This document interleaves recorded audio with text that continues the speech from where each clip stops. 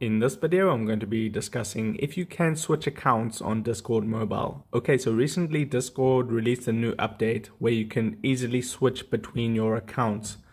Now, the bad news is that when you're on a mobile device and let's just say you tap on your profile icon, there's no option here to switch accounts easily. You have to log out and then log into your account that you want to switch to. Now, the good news is that this feature is coming to mobile and they're all working on it, so you just have to be a little bit patient and wait for it to appear. You'll probably see it if you go to your profile. It'll probably say in this list here of options, switch account. So right now you can only do it from within the desktop version of Discord, and that's the only way that you can switch accounts easily.